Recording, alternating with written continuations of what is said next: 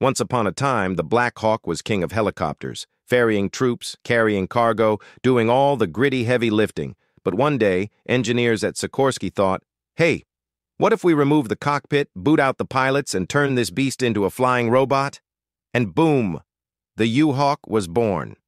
They ripped out the cockpit, crew seats, controls, giving the aircraft 25% more internal cargo room.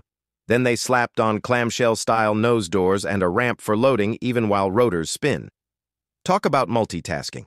Now the UHawk can carry up to 7,000 pounds internally, or sling 9,000 pounds externally, or a mix, up to 10,000 pounds total. It can haul bigger cargo that wouldn't fit in standard Black Hawks, load-unload from ground vehicles, or launch swarms of drones and missiles from its quiver. And the brain? A matrix autonomy system with fly-by-wire controls. An operator, no pilot, just taps mission goals on a tablet. The UHawk flies itself, picks its path, and avoids obstacles.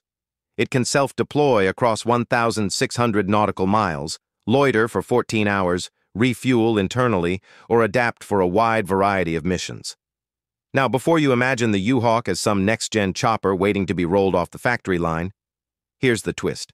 It's actually a regular Black Hawk, the same one that's been flying for decades, but upgraded with a robotic brain.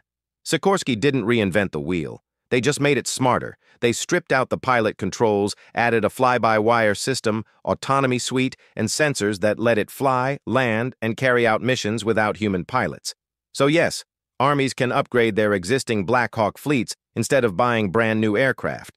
That's cheaper, faster, and far more practical, turning proven helicopters into AI-powered cargo and combat drones. Helicopter robot.